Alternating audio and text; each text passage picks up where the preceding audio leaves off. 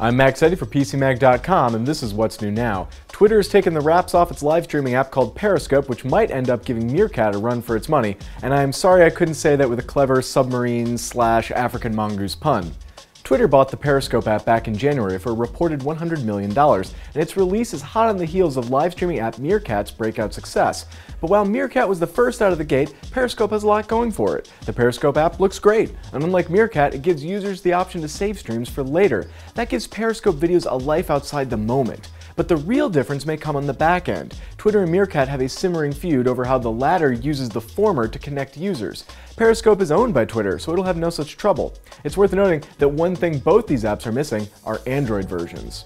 But while both Meerkat and Periscope are generating a lot of headlines and live streams, it's not really clear if either will make a dent in how the average person uses social sites. On the one hand, it seems like a natural progression. Facebook made people feel connected, Twitter connected us in the moment, and now live streaming connects us with sights and sounds. But live streaming can also be really intrusive, and also boring. Maybe that's the price of living in the moment. We'll have a full review of Periscope up as soon as I finish writing it right after this, so be sure to check it out on PCMag.com. That's what's new now, and I'm still Max Eddy.